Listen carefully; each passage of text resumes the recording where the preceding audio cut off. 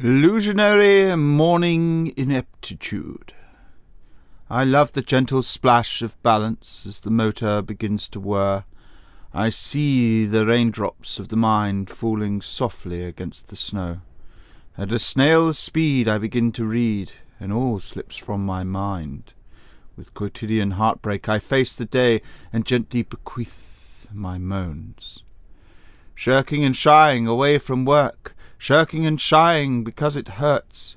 Few would know the pain of this particular predicament. Constructed by shy and painful minds. Truth be told, I hate them all, their constructs of power, enforced by the bullies. But down the hole, far from our souls, lies the temptation of love. Like a flower it withers and rots to clay. With a gasp of realization, my life has been played. I cry for myself, but nobody hears. Down here in the pit, it's just me and my tears.